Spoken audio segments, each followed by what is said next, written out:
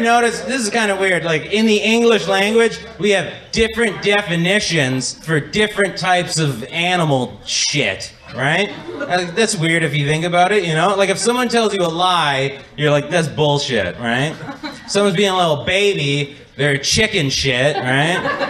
If something looks bad or is bad, well, that's dog shit, you know? Like totally different meanings based on what animal shit it out, you know? And it's not even all animals either, right? Like cat shit doesn't mean anything, right? It just means the cat took a shit, you know?